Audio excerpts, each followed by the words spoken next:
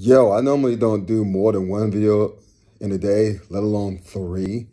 But my other two videos were clips from my podcast last night, The Clown Hour. Please check it out on YouTube and subscribe. Please and thank you.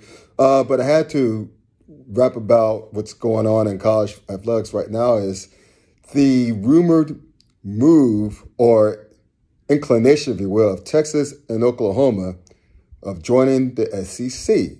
This came out during media day today at the SEC and the ACC had a media day today. Actually, the SEC was wrapping up today. The ACC, the Big Ten, just getting started. But the point is that Texas and Oklahoma, that was the big bombshell, right? And you have to wonder, what the hell is Texas A&M thinking about now? They're like, damn it, we try to get away from Texas. We try to get away from Oklahoma, well, mainly Texas. But now, those fools are trying to follow us into the SEC and take away our recruiting adventure we've been having over the past 3-4 years since we joined the SEC. But I'll tell you this, man, it comes down to two things: branding and money, lots of it. And Texas, they're one of the biggest brands of all college athletics.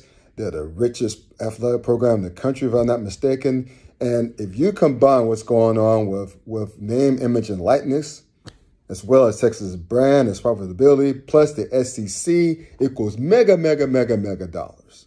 And you know what they say? If it don't make dollars, it don't make sense. But right now, this move, Texas and Oklahoma to the SEC, makes a whole lot of sense.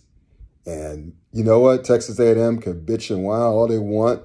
The politicians in Texas will cry about all they want. But the point is, if Greg Sankey, the commissioner of the SEC, wants it, if the big boosters of Texas really want it, and by the way, those boosters are more powerful than those damn politicians in Texas, if not mistaken, it's going to happen. So, hey, this is about to be a super conference of 16 teams. We called this like years ago.